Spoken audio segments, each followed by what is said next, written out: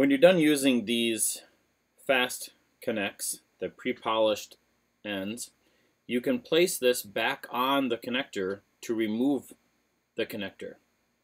So I'm going to do that part next. Make sure I get my safety glasses. And here we go.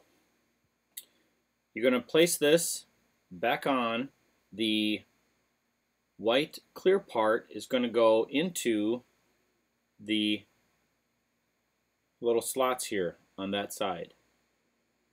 So we're going to place it over the top. Okay, it should clip right on.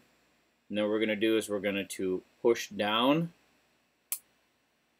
And when we push down, the fiber should easily slide out. Put that down, and now we can reuse this FASTConnect connector. So please include this back in your toolkit when you're finished, and we'll use this in another class. Thank you.